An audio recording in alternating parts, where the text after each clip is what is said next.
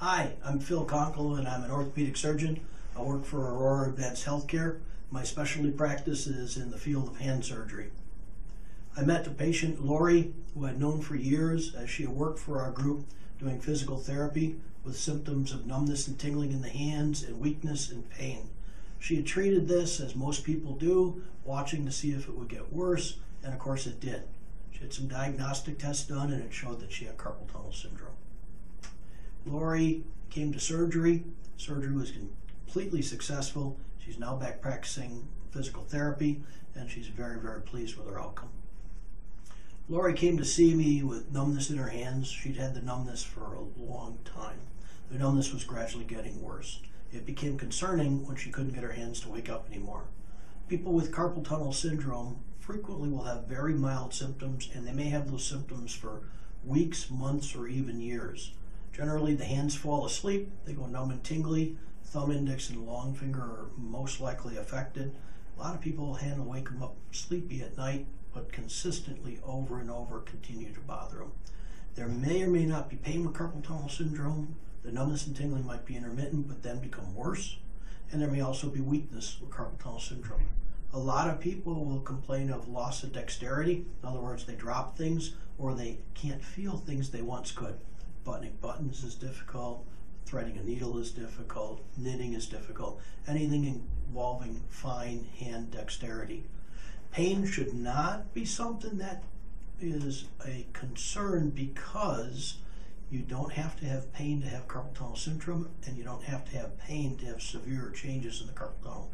If you have numbness in the hands that persists and persists over and over and over again, starts to wake you up from sleep at night, affects the activities you do during your daily life, and or causes pain, the numbness won't go away, or you notice weakness or loss of dexterity, you should be evaluated by a doctor.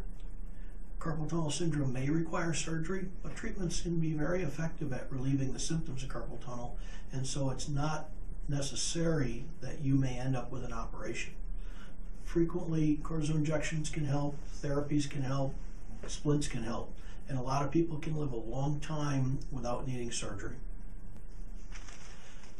You know, it's a lot of misconception about the cause of carpal tunnel syndrome, and most of the time we don't really know what causes it, but we do know several things. Number one, it's more common as people get older. Number two, it happens to be more common in ladies than in men for unknown reasons, and certain diseases predispose people to developing carpal tunnel. Arthritis, rheumatoid arthritis, hypothyroidism that's not been treated, and diabetes mellitus. Now, I'll see people who say they can't believe they have carpal tunnel syndrome because they never worked on a computer. And it's probably a misconception that keyboarding or computer work causes carpal tunnel syndrome.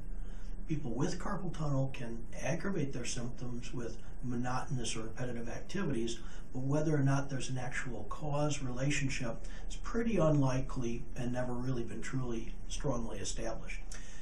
If your doctor recommends surgery for carpal tunnel syndrome, don't be afraid. It's not a major operation. Literally takes about 10 minutes for the procedure. Most of the time it can be done with local anesthetics or regional anesthetics.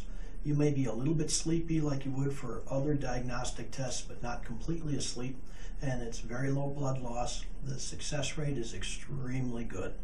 The recovery is rather quick. Most people are back to their normal activities within about 10 days.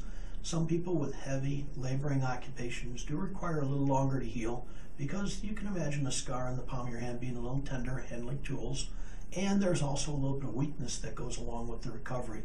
But for the vast majority of people, complete recovery is expected, or significant improvement is expected, and they usually go on to have very functional hands.